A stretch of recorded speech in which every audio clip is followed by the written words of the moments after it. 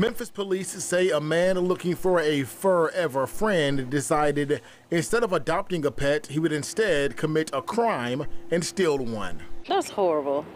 Why would you steal a dog when you can come and adopt? According to Memphis police, earlier this month, the man you see in this photo entered the Petland store in the Wolf Chase area and asked to see a Doberman Pinscher puppy. He then made a run for it with the dog wagging between his legs as he left in a white SUV. I feel like if you're doing that, are you going to take care of the dog? Or are you going to do something illegal with the dog, fights or something?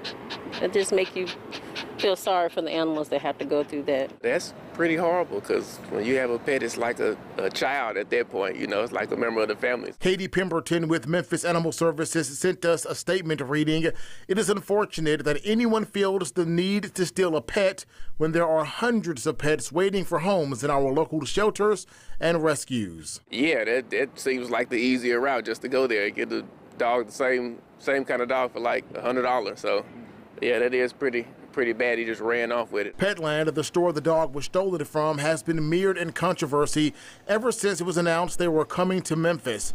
There was even a petition to keep it from opening. The Humane Society of the United States says Petland is the only national pet store chain in the country that still sells dogs and cats. Animal activist says the company has a history of getting animals from puppy mills and mistreating them. Petland denied the claim in a statement, writing in part, "Petland's #1 priority has always been the health and welfare of its pets." They went on to say Petland does not buy from puppy mills, which are unregulated, unlicensed facilities. The store tells Memphis police the dog that was stolen was valued at $5,500. Memphis Animal Services says they are currently offering $25 adoption fees for all pets the rest of July.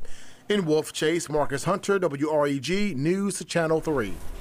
As we said, they're still looking for the man who took the animal. Anyone with information should call Crime Stoppers. That number is 528-CASH.